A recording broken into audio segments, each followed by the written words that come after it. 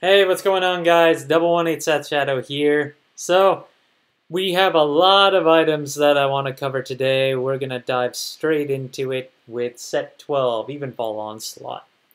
We're still in pre-sale mode right now, and tomorrow is the official release of the set.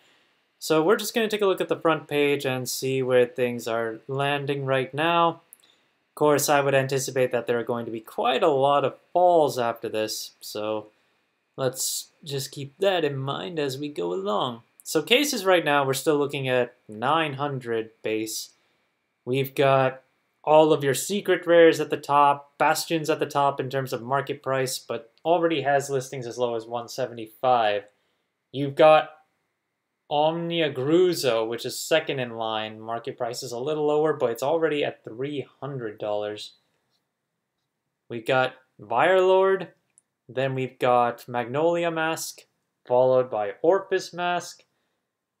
And that ends it for the secret rares. But Virelord has the highest listing at 400.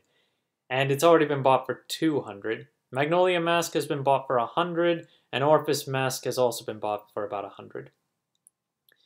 Let's see what else we got. So frame rares are actually we'll probably want to keep going a few more pages. They're mostly frame rares here.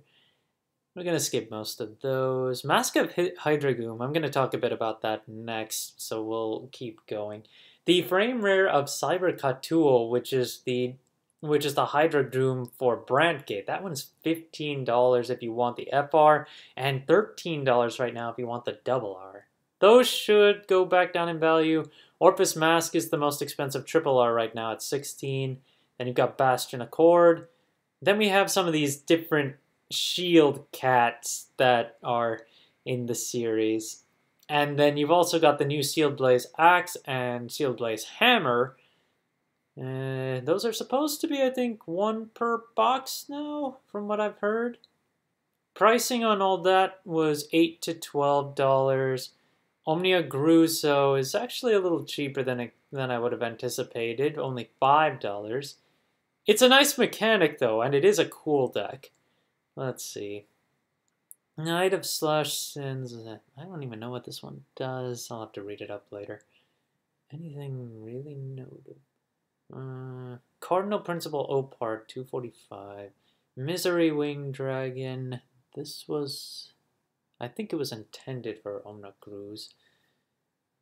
Oh, that's interesting. The frame rare of Opart and the double rare, they are right around the same value right now. So if you are looking for Orpus, I mean, they should drop a bit more once the set comes out, but the frame rare I'm wondering about. But I think with 2 pages, that's a good cover. We've got Green Jeweled Beast Elmdar, which is the cat for Stoichius. I think that's the one sitting at the very back. $245 right now. And then you've also got White Jeweled Beast Synthetica, which is for Brandgate, also kind of sitting around the $250 mark. So the next one I want to discuss is Mask of Hydragoom, which now it has another reprint in set 12 and officially releasing tomorrow. You would have thought that prices would continue to fall on the original set 10 version, but no, the base version for both of these right now is still a $20 card. If you want the promo that comes from the BCS packs, right now that's $27, and there are only 4 listings of that one right now. And then you've got the FR as well, which has 9 listings starting at about $35. So this one has been kind of holding around its high value. Sometimes it's gone a little higher, but not very far. Forefront Knight Tethfault from set 11. I did notice that this sold out a little while ago on the FFR, so I wanted to take a closer look at that. Let's see. Players did buy this around $20. We have 2 copies left at $18, but after that it's a $35 card. 3 listings left overall. I'm not sure what exactly you would play this in at this point, because there aren't too many decks that really capitalize on orders in Cater's Sanctuary. I must be missing something on that front. Dragonic Kaiser Vermilion. There we've got... This one is interesting. I noticed that this one had been going up in value, and has... If you look here, it has sells at about $7. I was looking to pick up some the other day, and then I noticed that it increased in price, and I'm like, why? But it looks like we have listings again that are back around the $3, $4 mark, which is more in line of what I'd expect. But even so, that's only among 3 sellers right now. So once these 3 sellers sell out, we're back to a $6 to $7 card. So pay attention if you're looking to build Vermilion. They're going back and forth right now. Then you have the FR of Eternal Thunderbolt, which this one, the curve is steep and looks like it had gone up. But I remember noticing that there were... Okay, so yeah, it has only been selling for about $5 tops. But I do remember the last one time it actually got bought out to the point of about $7. So yeah, when we actually take a look at listings, 227, 250, there are only 3 listings that are below $4 on this FR right now. So same deal. If you're looking to bling Vermilion, that's also another factor. Drag Ritter Glue. Okay, Radlina basically. This one is baffling me a little bit. Now the triple rare from set 8 has gone up in value a few bucks, which I guess I could see that given that we got more glitter support in set 11. But the one from set 5, the grade 2, which is the real key card, this one has gone back up beyond $10. And it's been going back and forth on that front, because it's been back down as far as 6, and now it's all the way back up here. If we look at the SP and FFR, the SP is $50 base, and the FFR of the grade 3 is $32 base right now. In any case, the triple rare is what surprises me on this front. So if you're looking for Radlina, they are up in price right now. Alden, with set 12 coming out tomorrow, I had to cover this one. The SP has been falling back out in terms of its listings, but its market price is still lower than the $21 that its base listing is at. The triple rare, on the other hand, is up. Now it's a $15 card base, and the market price is $9.50. Let's take a look at the triple R's actual movement. 8, 7, someone did buy copies for 14. Sparsely, someone, yeah. We've had points where they would just sell out to the $15 mark and someone would buy, and I guess more copies just ended up on the market, and then now we're back to $15 base. So, yeah, 15 is not unusual for this to sell at from the way it looks, and with the new Bastion Accord coming out tomorrow, there's probably some more popularity going into that. Cardinal Draco Impero. This is something else I wanted to cover because it looks like some of the base versions are starting to rise a bit. If you take a look at the original rare from Brush with Legends, its market price is in the $4 range, but its base listing is $6. The cheapest version right now is actually the holo foil from that same set, where the market price and the base listing are the reverse of the regular rare. Although, let's see how many copies are actually $4 here. Oh, there are actually a few. There are quite a few. So, that's interesting. Let me take a look at the rares movement. It's going back up, and players have been buying it basically around the same price, so, and somewhat higher. So again, if you make sure you pay attention to your high rarities, because that is where you could find more value in a lot of cases. Like the holofoil of this, the same one from set 2, is currently cheaper to pick up than the rare. So you're better off just picking up this one in that case. And it's also cheaper than the foil that you get out of the special reprint. The only difference there is that you won't get the flavor text on the set 2 holofoil. And then of course there's the SP, which has been bought out to the point of, there's one listing for $75, and I won't lie, that is mine. But we've got $30, $40, and someone bought a copy for $60 the other day.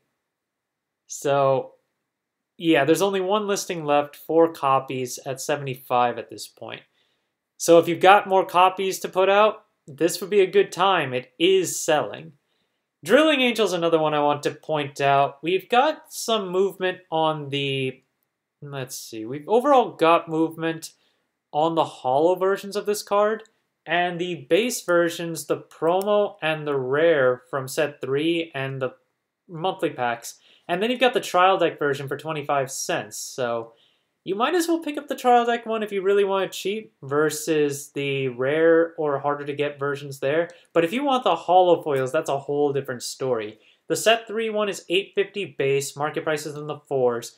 And the foil version is $17 with 5 listings left, and market price is about 9.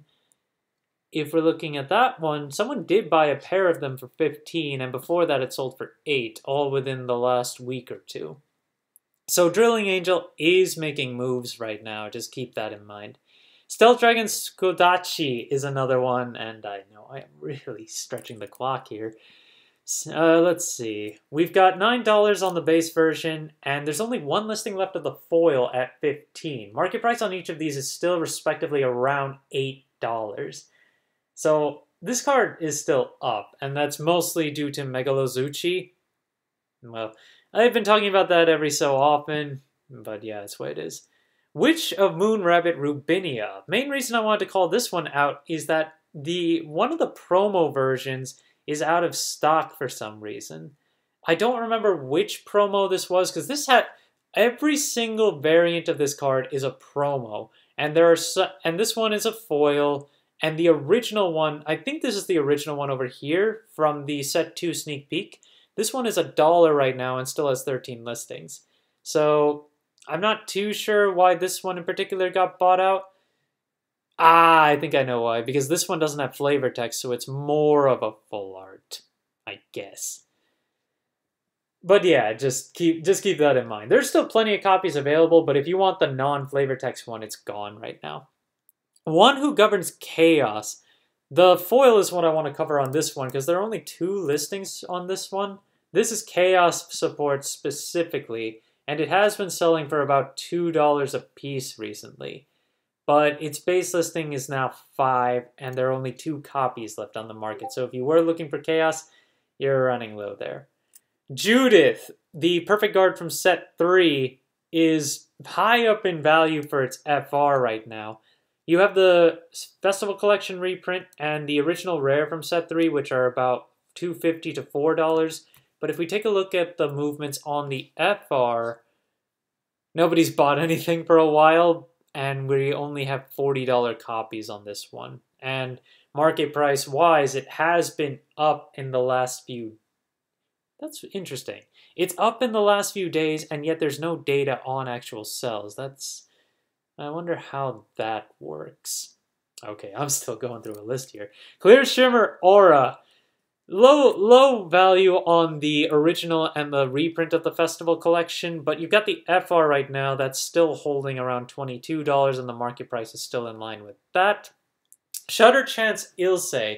This one is getting reprinted in set 13 as a box topper. Looks like they took out the full art aspect though, which is a shame. Right now, the double R of this is $10, and the FR is currently around $16. As a reminder, it's Michu support, so if you play Michu and you're still looking for the FRs, they're a little lower than they were before, so not too bad, but the market prices are still... The market price for the FR is still lower than its base, while the market price of the double R is higher than the base. Then you've got Ophelia, who has also fallen out because Willista seems to have fallen out of popularity like Gondiva. The triple rare is now $18 base and $40 for the SP base as well.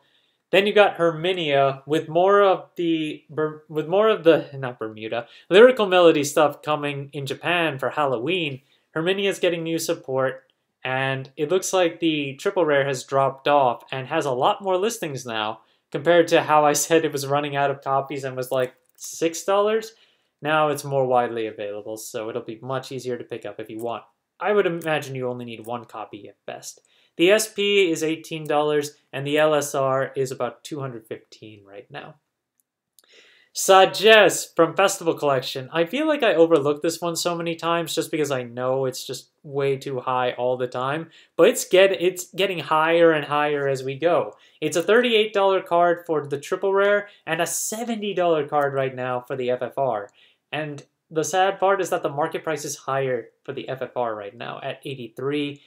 The market price for the triple rare is a little bit lower at 36. Now the final card for today is Blue Death Star Haneda Halfway. With set 12, we've got Vanguard support coming out, and Halfway has been rising in value ever so slightly. We're now looking at $3 base for this card, and it has been selling for close to $4. So yeah, that's a thing to keep in mind. And if we take a look at the FFR though, that one has not moved too much. This one has been holding in the 20s for quite a while and has stayed pretty stagnant, but it hasn't sold since September. And when it did, it was closer to $30 on sale, and then people did buy this for $35. But now you have listings as low as $23, $25, so there's availability on that. Thank you guys for watching. If you liked the video, please like and subscribe if you haven't already, and I will see you guys later.